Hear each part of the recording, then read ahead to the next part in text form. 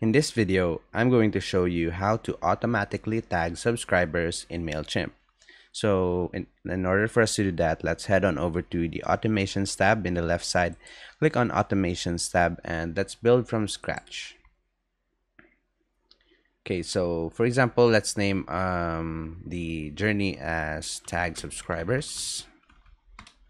Click on start building, and then so a contact is added when this is where our contact will start their journey. So for our starting point, let's click on sign up for email and click on save starting point.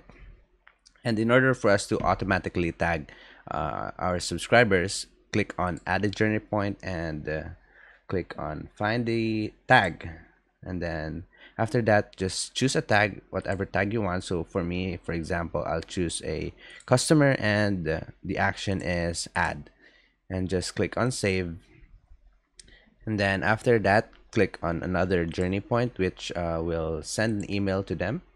And that's about it. That's how to automatically tag subscribers in Mailchimp. If you have any questions, please let me know down in the comments and I'll do my best to help you out.